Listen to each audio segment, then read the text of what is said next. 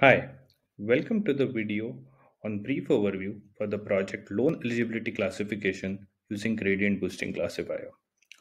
In this project, we will talk through how banks work, how they make their money, through the interest accrued on these loans, and how bad loans impact them. We will be predicting if a bank should grant loan to an applicant based on the past data, and we will see how to build a statistical model around it. The approach we will take will consist of data ingestion through a CSV file, analyzing and pre-processing it, after which we will find out certain insights in the data through the EDA part. Then we will apply a host of classification algorithms like logistic regression, gradient boosting classifiers, and then choose the best model to make the prediction.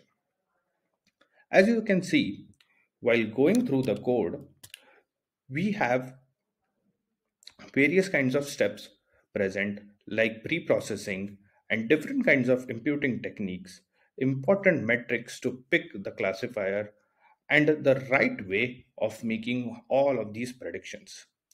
Hope you like the project and happy learning. Thank you.